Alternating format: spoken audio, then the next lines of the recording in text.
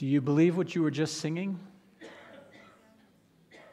From the beginning and the greatness of God, the holiness, the glory of God, and that profound personal expression of communion with God. The Lord is my shepherd. Is that true of you this morning?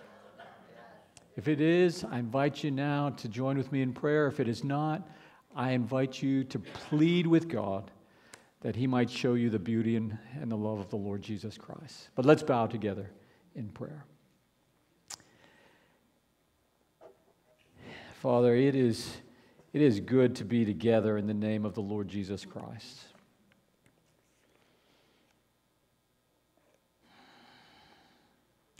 Too often, Father, we take these moments for granted. Too often, I take these moments for granted. And yet, in your mercy, having rescued us by faith alone and grace alone, in and through Christ alone, Father, you give us this gift of fellowship and communion and worship together in your presence. We have the promise of your presence with us by the Spirit. What a privilege we have in this moment. What a blessing. Would you help us? Father, there are distractions. I feel it in my own mind and heart. Would you help us to set aside the things that we've been dragging around with us all week long, just to lay that, just to trust those things into your hands, and help us to hear your word this morning. We need to hear your word. And Father, we would pray,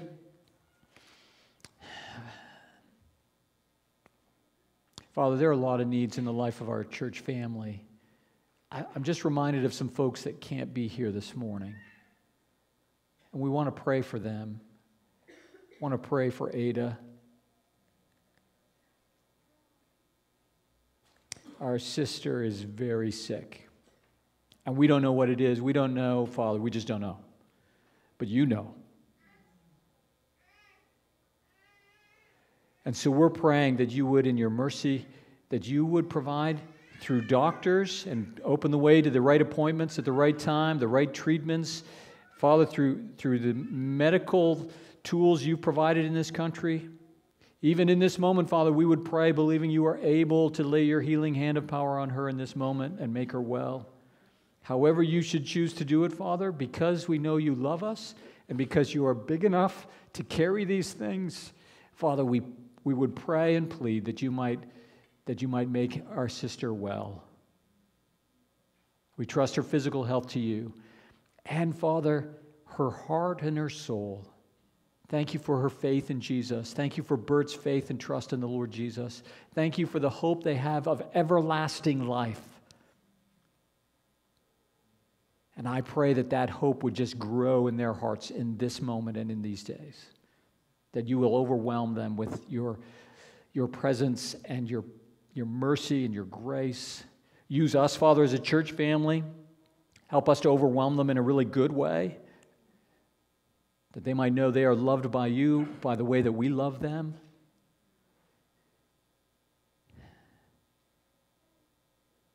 Protect them from the enemy that would use these things against them. And we trust in your promise. Though we walk the darkest valley, we will not be afraid, for you are with us. Father, I pray this comfort for Bert and Ada today. And Father, there are others in varying degrees of challenges. I pray for Brian Timmons this morning in a nursing home in Oshawa, unable to get out to worship with God's people. But you know him, and he knows you, and he loves you. And I thank you for your continued work of grace in his life. Would you minister to him today? Use your word by your Spirit. Put him in the place of prayer, but comfort my brother. Encourage him today. Pray this for Martin and Tina. They've had so many struggles, physical, financial, and otherwise. Father, would you minister to them in their hearts and their home as they are laid aside today? And there are others, Father. I don't even remember all the names I was going to try and remember, but you never forget. You haven't missed one. You know them, And so we trust our church family into your hands. And Father, I also pray with great joy and delight and a sense of expectation for Jacob and Amy this morning as they look forward to their wedding day on Friday. Father, thank you for the many young couples who've devoted their lives to Christ and have, out of love for Him, devoted their lives together in marriage. This past summer, we've just been blessed. So Jacob and Amy, we trust to you. Prepare them and their hearts for that day and for a lifetime of service for Jesus. Watch over this young couple in these dangerous days. Protect these couples. And Father, now I would ask, as we have been soaking in the truth of your glory, your holiness, your majesty, your beauty, your power, and we've been soaking in the wonder of your love and grace, when I think that God, the Son not sparing, sent him to die to take away my sin. Father, help us to see a little bit more clearly the height, the depth, the breadth, the length of your love for us in the Lord Jesus Christ. And change us. Change us, Father. This is your word. It will work by the power of your Spirit. So do that work in us today. And may our response bring you honor and glory and praise. And so we pray all these things in Jesus' name. Amen. Please turn in your Bibles to Hebrews chapter 10. We're going to sit in verses 24 and 25 for a little bit this morning. Before we do that, I wasn't sure where to slip this in this morning. We wanted to focus on the children's ministry. We want you to be thinking of and praying for that ministry. So that took our announcement welcome time. But I also want to highlight what we're calling our Sunday Symposium. I hope you've noticed the announcement and maybe even wondered what in the world is that. Tried to use a creative title that would get attention. And so I picked Symposium, which we understand definitionally today to refer to a conference or a meeting, a gathering of people to discuss a particular subject. Full disclosure, I found out after choosing that name, I looked up its origins, it's Greek, and it was originally used, its original definition, well, it literally means to drink together. And it was used to describe what they would, almost an after party. They would have a big meal, and then they would have a symposium. Everyone would gather somewhere, and with drink in hand, they would have great conversations about profound things. We might have coffee, but that's as strong as the drink is going to get. In all seriousness, what are we talking about this Sunday Symposium? In our announcement, we put it this way. We will be studying Scripture with the help of biblically faithful material to better understand God's design and apply God's instruction for families. So what we have proposed to do, our experts will be by way of book. We will be using for 3 weeks as a guide, When Sinners Say I Do by Dave Harvey. There are many couples in the church who now have this. This is the book I give to young couples or not so young couples who are getting ready for marriage. And so we're going to take 3 weeks and we're going to take a kind of a survey of that material. The second expert is Paul Tripp and his book Parenting. And we're going to take 3 weeks and 3 Sundays, and we're going to work through, he has 14 principles for parenting, and we're going to work through those principles together. As I said, it's 3 and 3. It's 6 Sundays, and our goal is not to answer every question or solve every problem in your home. Our goal is twofold. One is to bring solid biblical resource into our homes. You've got all sorts of other information from the world being poured into your home every day. We want to pour in some gospel specifically targeted to the issue of family, husbands, wives, parents, children, and so on. We want to do it in a way that encourages mutual involvement, let me say. So we will meet at 4 o'clock. It'll be next Sunday, 4 o'clock here at the church. There will be childcare provided. I'm not sure up to what age. We haven't figured that out. But if you are coming and you're bringing kids who you want childcare for, please contact Jenna and let her know so we have an idea of numbers. We'll have some light refreshments. We'll meet at 4 o'clock. The goal is to keep it to an hour because we are hoping that parents will bring children. Younger families will come. Want old families to come as well. But our goal will be to work through some biblical material for 20 to 30 minutes and then leave 20 to 30 minutes for discussion and Q&A. Because we want you to encourage each other, to learn from each other, and for God to use your voices and your experiences, your successes and your failures, your joys and your sorrows as husbands, as wives, as parents. So that's what's planned. 4 to 5, childcare provided, some light refreshments with, we trust, ample time for discussion and Q&A. All of that is just meant to get things started. We are providing, we're pointing you to these materials so that you can pick them up and use them, go deeper with them. We're not going to cover everything in 6 weeks. It's just not going to happen. But hopefully we get good study happening for you in your homes. Who is this for? Well, as I've said, it's certainly for newly married people. Some of them have already worked through the material, come and work through it again together. Maybe some of you have been married for a while. We want you to come. In part because you're not in heaven yet, so that means you still have some growing to do, and in part because God's going to use you and your presence and your reflections to encourage some younger folk. If you're single and hopeful, this is for you.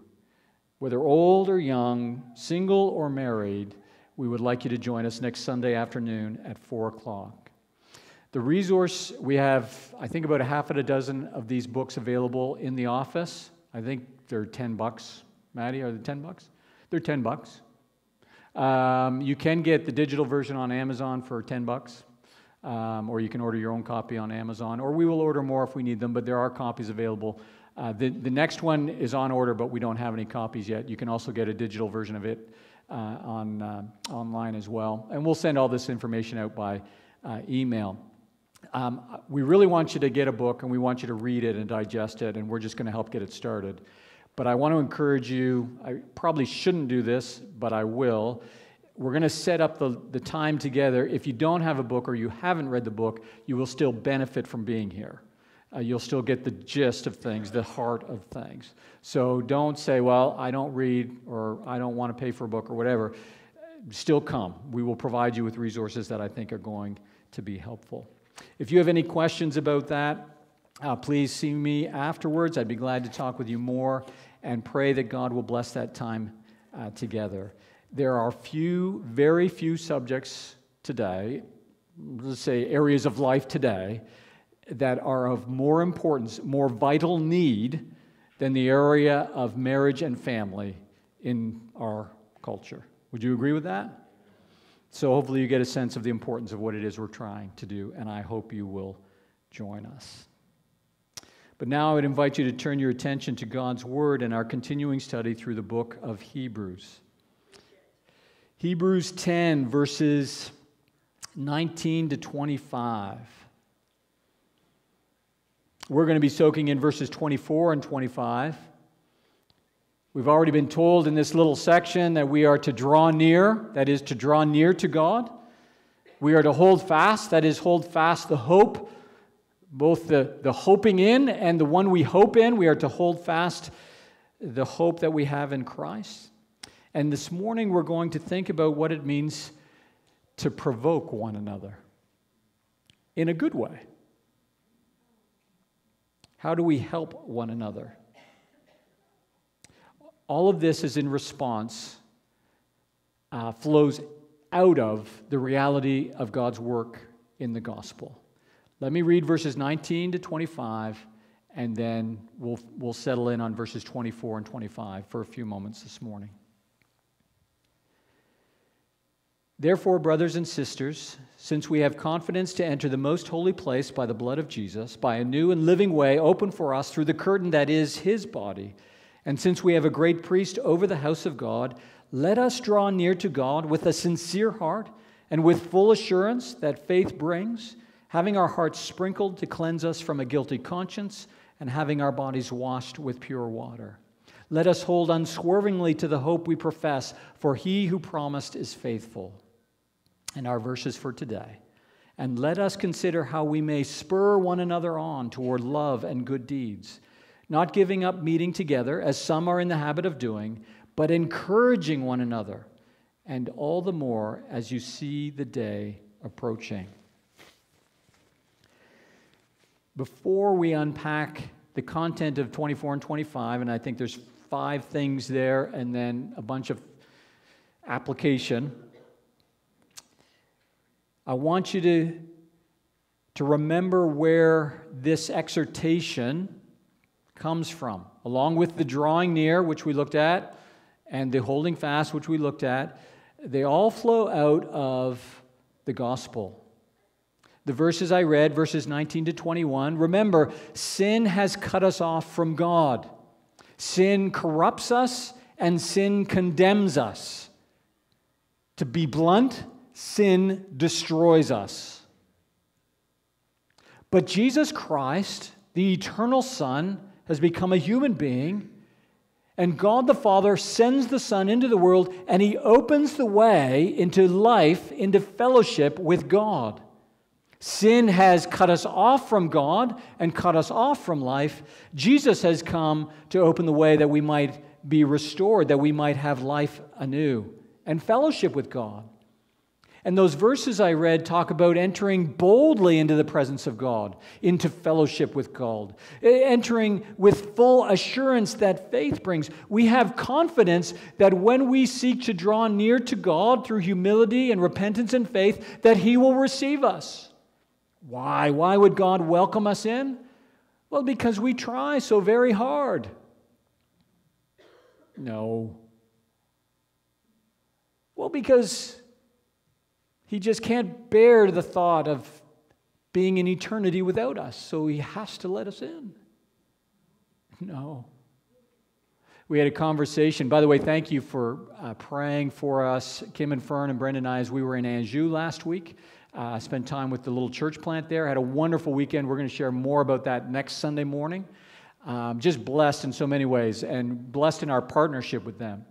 There was one moment we were in the metro, and they do an evangelism thing in the metro, which was surprisingly, and this is a rebuke to my heart, it was surprisingly effective and useful. And one lady came over and was chatting with Renee, my friend. Of course, I don't speak any French. I barely have a clue what's going on, but he updates me after their conversation. She claimed to be a Christian, and she may well have been a Christian. But when Renee, he's so warm and welcoming, he just says, well, oh, you're a Christian, so if you were to die in this moment, why would God let you into heaven? And he says it with a smile and with such joy and delight. You can't be offended at the question. And she proceeded to describe, well, you know, I try really hard, and I'm trying to be better at this and that. And she pointed inward. She pointed to herself and her efforts to somehow work her way back into the presence of God. And Renee had the joy and delight of saying to her, again with a big smile and great joy, that's not good enough. That is not good enough. No, we can't make our own way back. And we can't come to God on our own terms. We must come through Christ alone. These verses remind us that Jesus has gone before us. He is our priestly representative, our mediator, our advocate with the Father.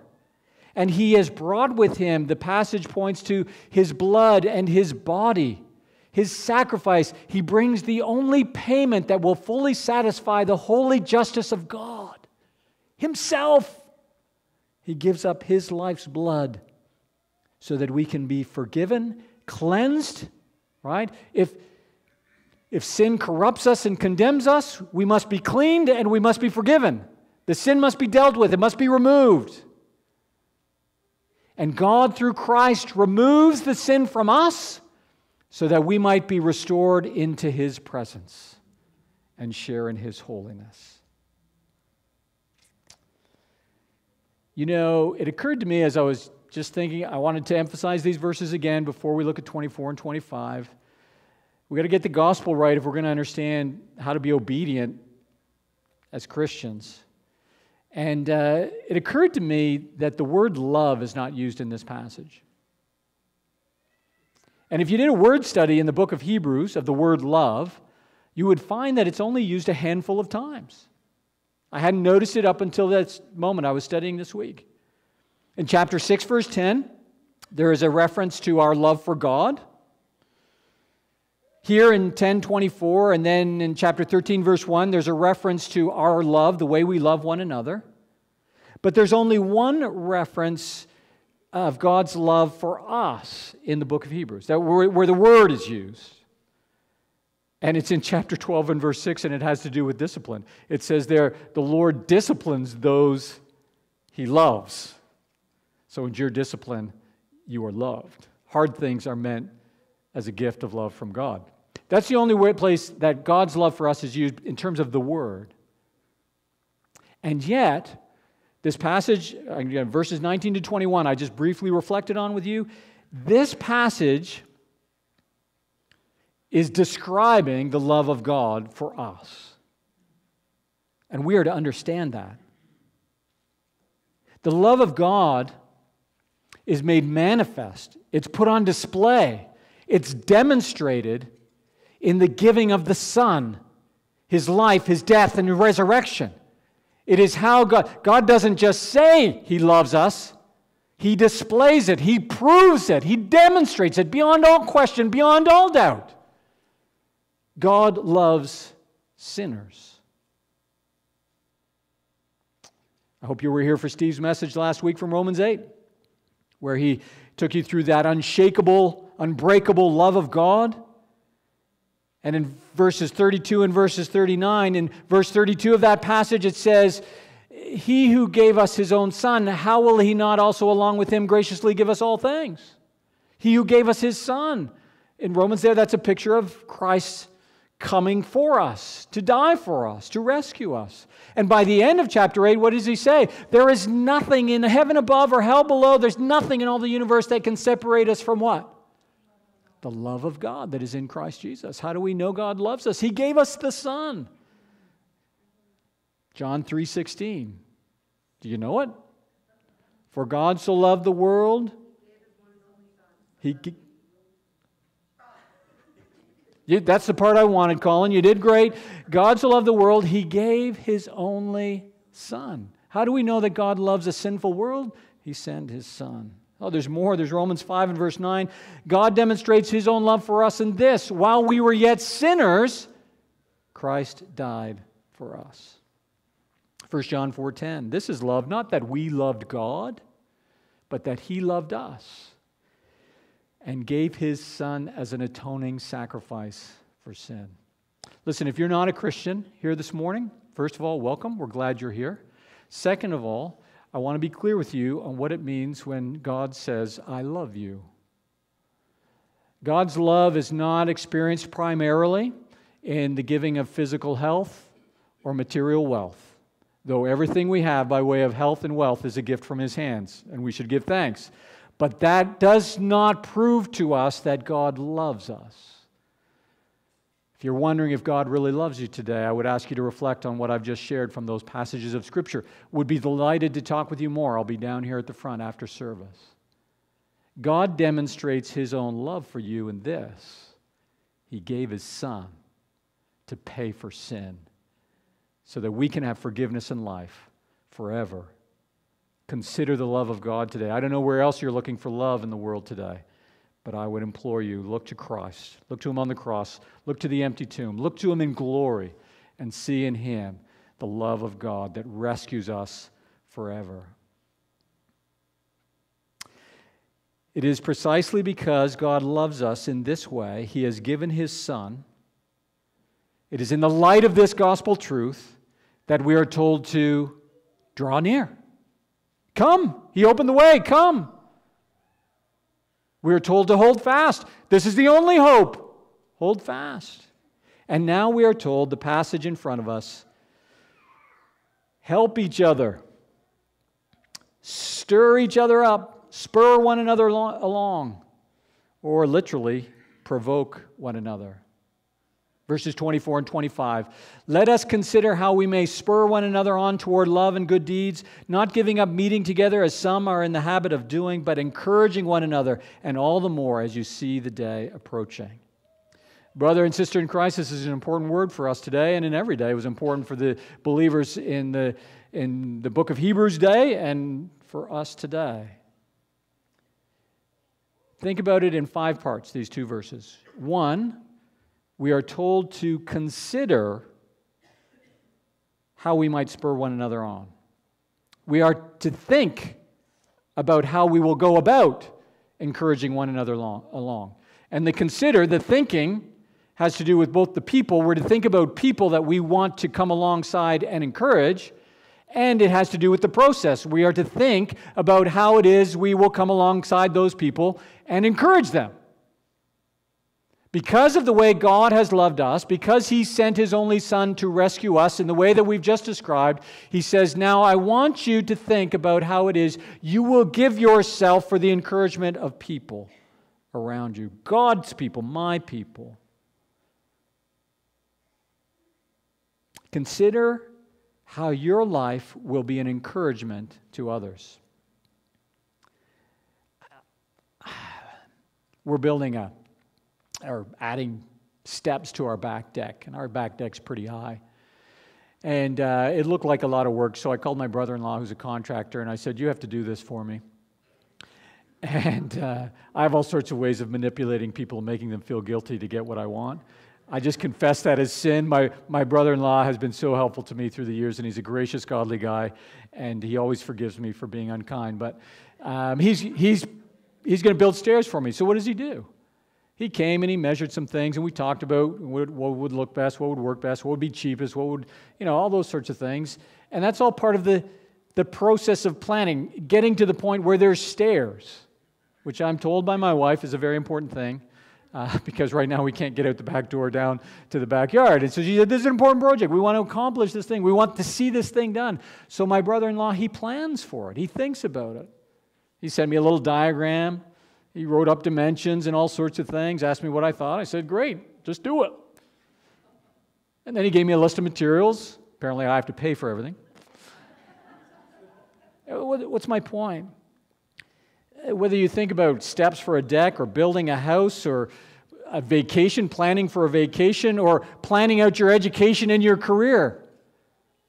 Things that are important to us, that are a priority for us, that are a concern, genuine concern. We want to see something good happen here. What do? We think about it. We plan for it. And that's precisely what the writer here is telling us. We are to carefully, prayerfully, thoughtfully, with determined effort, think about the people God wants us to encourage and think about how it is we will encourage them. Let me just say, at this point, it's not optional.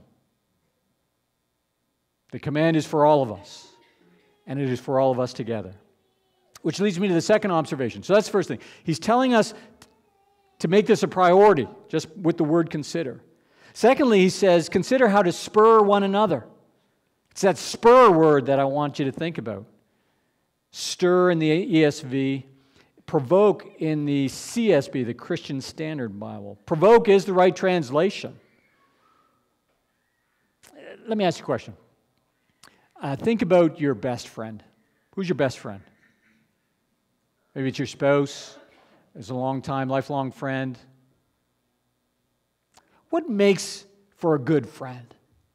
Why are they considered your best friend? Well, we might list all sorts of things. Shared interests, right? We enjoy the same kinds of things. Kindness. Someone who is supportive, present, helpful.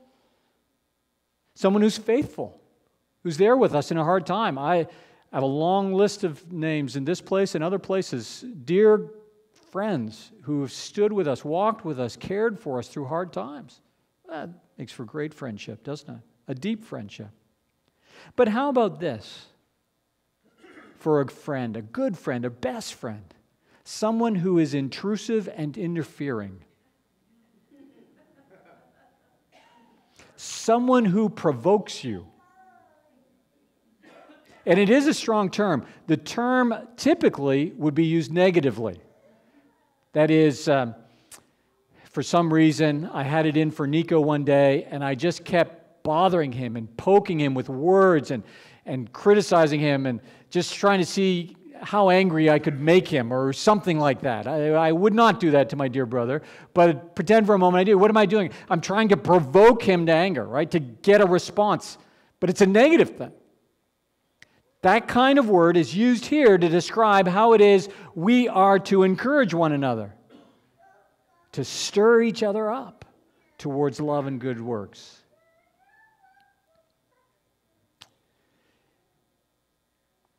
I have to be careful. So I just want you to think about this carefully, consider how you're going to do it, and then it means you're going to have to stick your nose into the lives of people around you.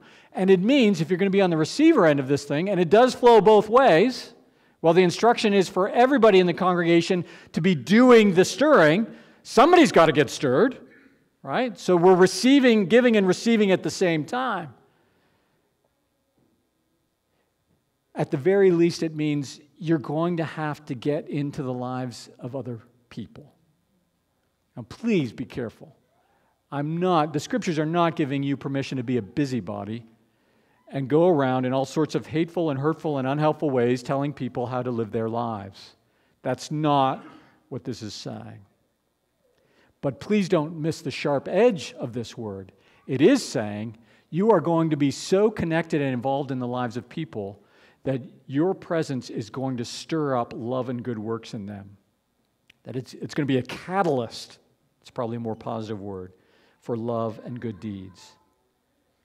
Which brings me to the third observation, love and good deeds. Now, we could take a long time and go through the New Testament and think, what is the writer thinking about? That's helpful. In our small group on Wednesday, when we come back to debrief and the sermon and the message, we'll be doing some of that. I'm not going to unpack the details of love and good works. I just want to make a fundamental observation of this. Really two things. One is it's not two separate things here. It's not stir people up to be loving and stir them up to do good works. It really could be understood, stir them up to, like God has done in the gospel, display your love through good works. That the good works are a way for us of making our love tangible. We're not just loving with words, we're loving with action. And so our encouragement to one another is to help each other grow in this. And that's the more fundamental observation I want to make. When it says, consider how to spur one another on towards love and good works, it's really calling each one of us to be a crucial component in the spiritual growth of the lives of people around us. It is to encourage spiritual growth, maturity, to have that kind of impact on the lives of other people, that my presence in their lives helps them understand the Bible and the gospel better, helps them live out the Bible and the gospel better, helps them in their faith and following of Jesus, that my presence is stirring them to love and good works. That is, my presence is helping them to grow up.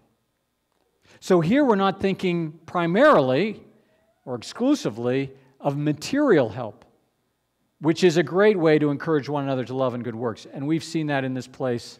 I'm blessed to see how you love and care for one another. When there is a need, somebody gets sick, you can't keep the meals from coming. And that's beautiful. And we have opportunity, as people are in financial need, we have opportunity to come alongside and help them financially. Great expression of love. But we haven't been obedient to this command if we are only meeting material needs in the lives of people. The goal of meeting the material need is to come alongside and help people grow in their love, faith, and devotion to Jesus, to grow in love and good works. Helping one another grow in faith, that's trusting Him. Love, that's our devotion to Him. And obedience, that's devotion expressed in all of life. So, think about how your life is going to encourage another believer's life to grow in love and good deeds.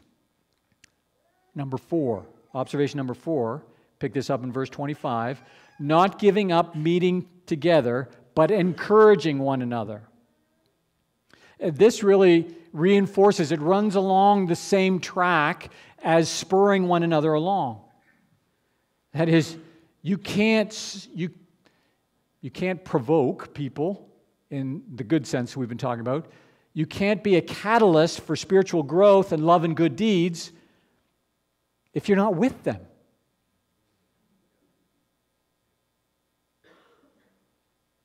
Some in the book of Hebrews, this is written to an audience, again, we've emphasized this all along the way, that is being pressured through persecution and otherwise to abandon faith in Christ and the gospel and go back to Judaism.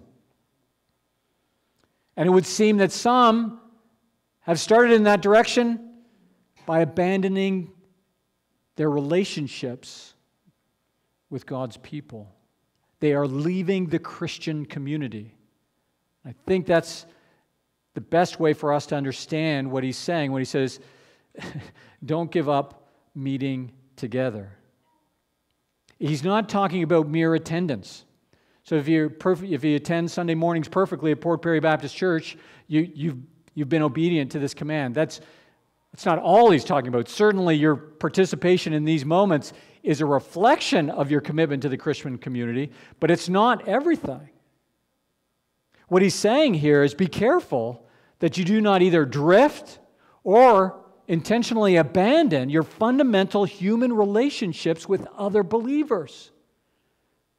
To be in relationship with God through faith in the Son, the Lord Jesus Christ, to be in fellowship with Him, necessarily puts us into fellowship with His people.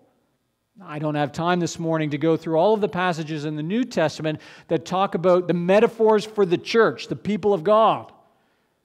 Building, temple, body. We're body parts, but it's one body, right? Over and over again in the New Testament, we see that the very essence of what it means to be a Christian is to be joined with other Christians.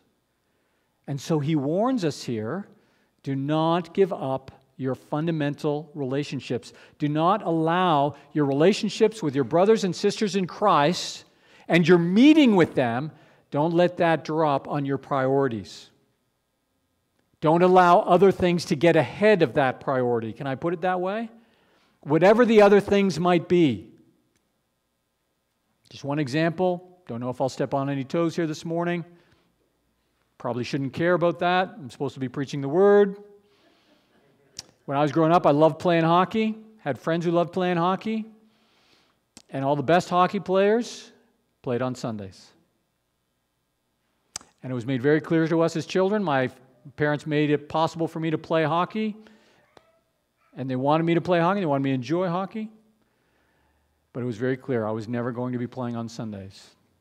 Not because there was some kind of Sabbath commandment moved from the Old Testament to the New Testament that made it a sin to play a game on Sunday. That's not where they were coming from.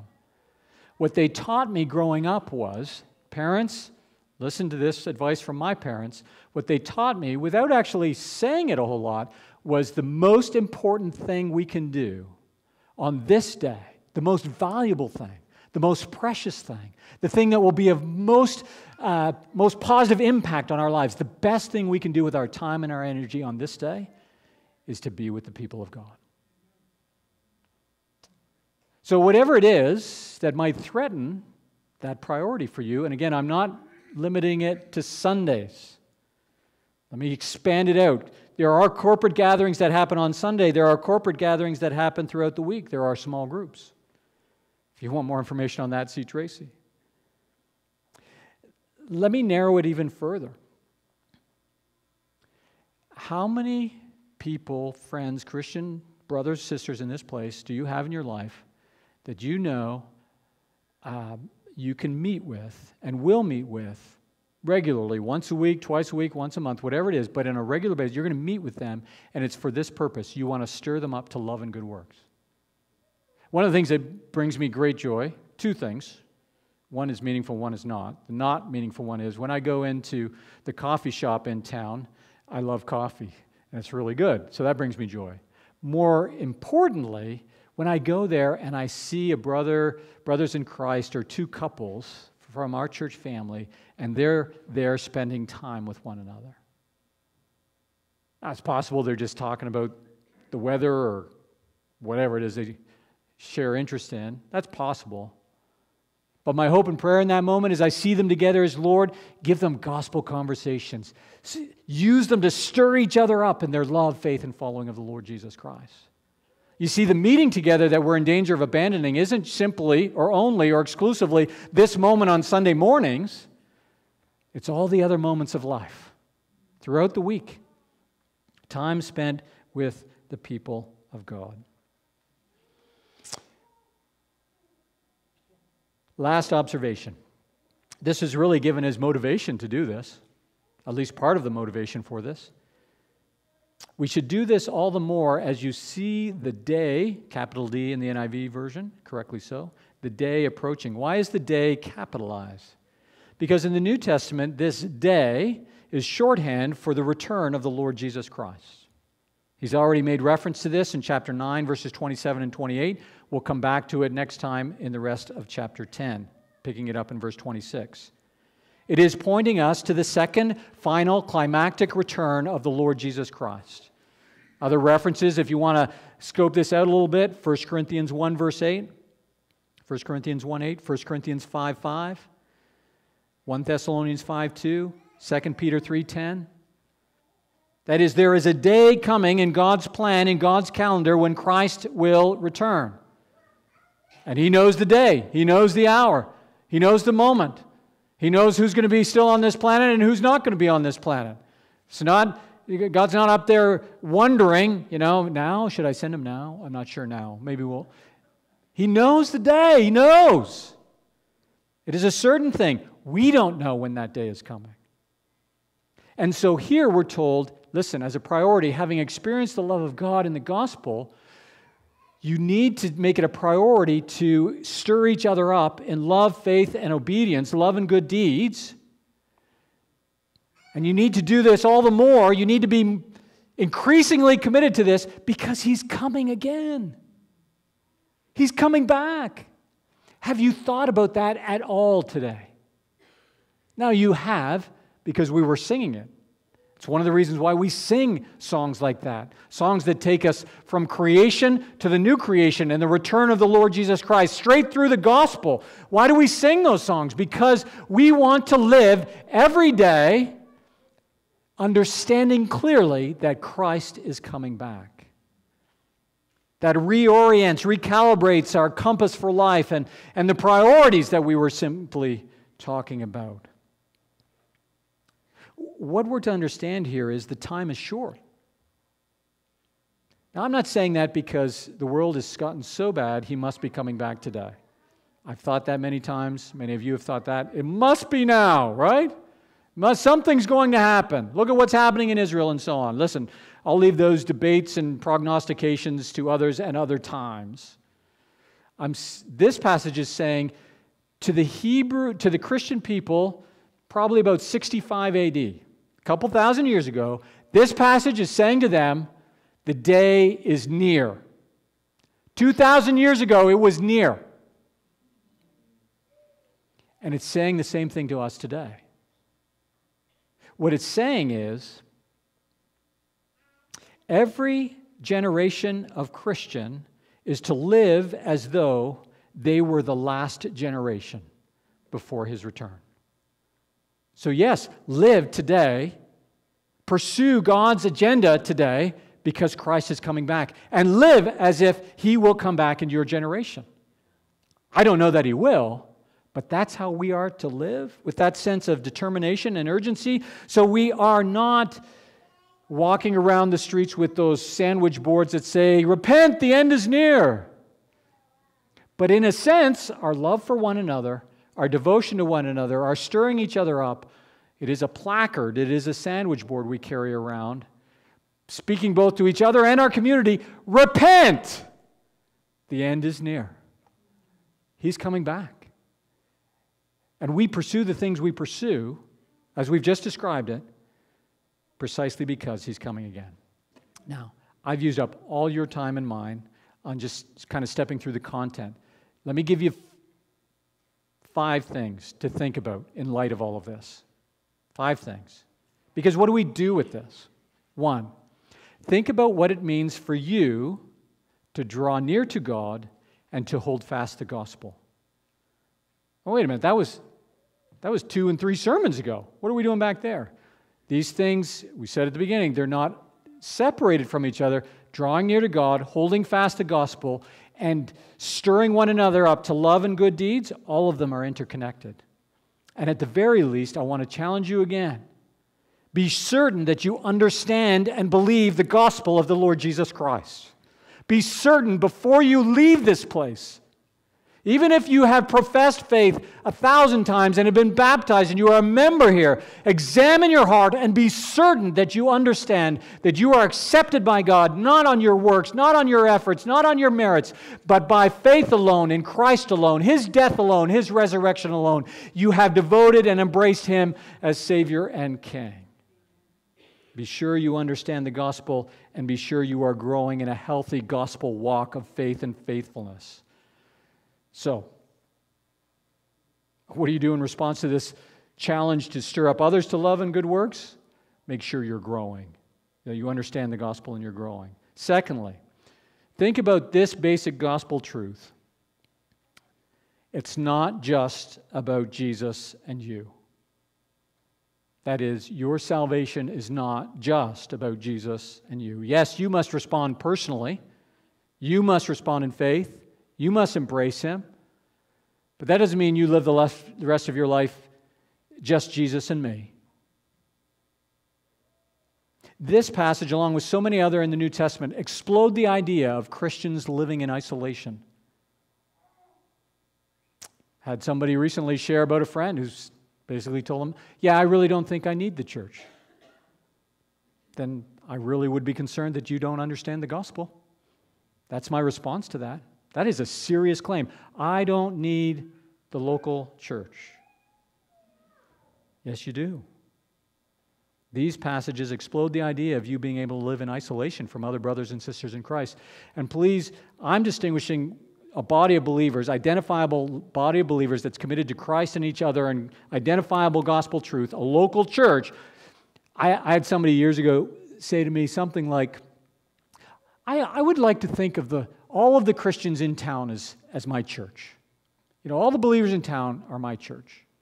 And in one sense, I go, well, yes, that's true. We have fellowship. We want to count them as brothers. The church is bigger than Port Perry Baptist Church, to be sure. We never want to think otherwise. But that's not what he was saying. What he was saying is, I don't really need to be committed to any one people because I just embrace everybody. It was a way of deflecting this passage of Scripture. Don't give up meeting together. Don't give up your fundamental relationship with God's people.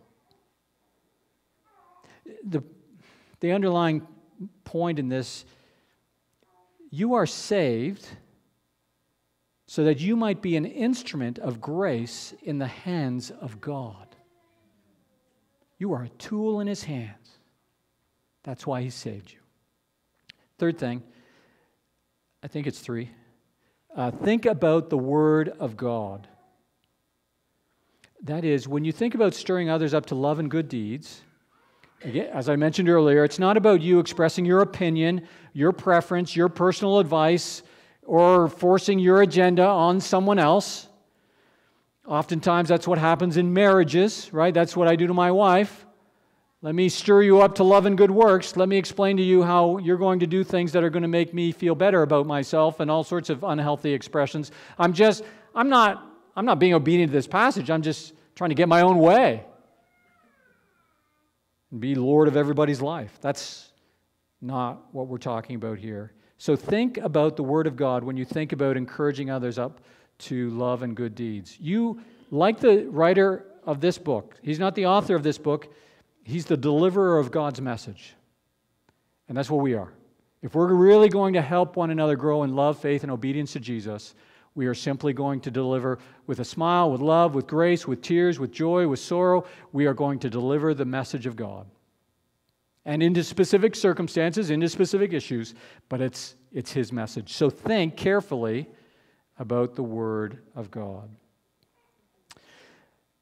Think about your example. Number 4, think about your example. People are watching, and one of the most powerful ways you can be an instrument, you can provoke people to love and good works, is by living it out. And they will see it. And I want to give you one quick example. Our time spent with Renee, Pastor Renee and Sharon and Anju was sweet. Renee and Sharon are in their mid-70s. They're mid-70s. What do you do in your mid-70s as a retired pastor? You plant a church. Because church planting is so easy, especially in Quebec. The guy, you would never know he was 77. I wasn't going to give you he's in his mid-70s.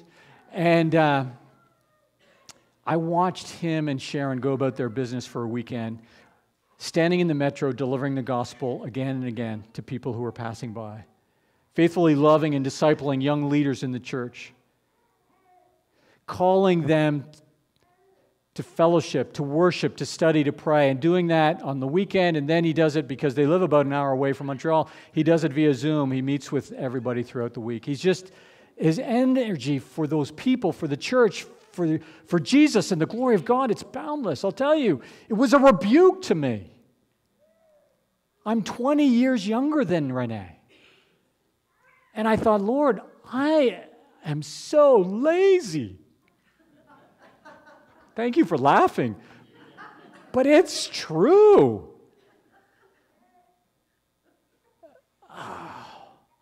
Listen, Renee's example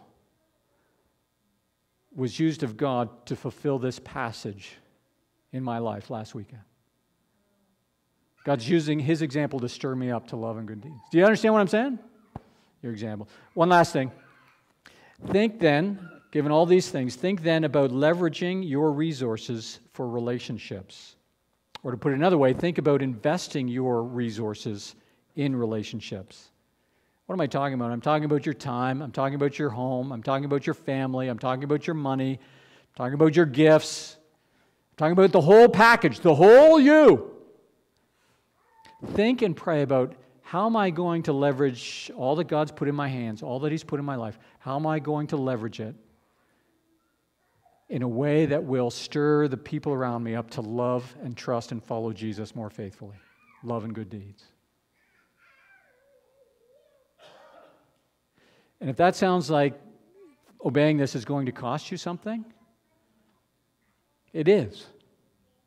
But it costs you the very same thing as it did on the way into salvation. Remember? We lose our lives so that we might find life in Jesus. And then he says, here, let me redefine your life. Let me take all that stuff. I'm going to use it for my glory. And you are going to know the greatest joy. Think about this. But don't just think about this passage. Do something. Let us consider how we may spur one another on toward love and good deeds, not giving up meeting together as some are in the habit of doing, but encouraging one another, and all the more as you see the day approaching. Amen.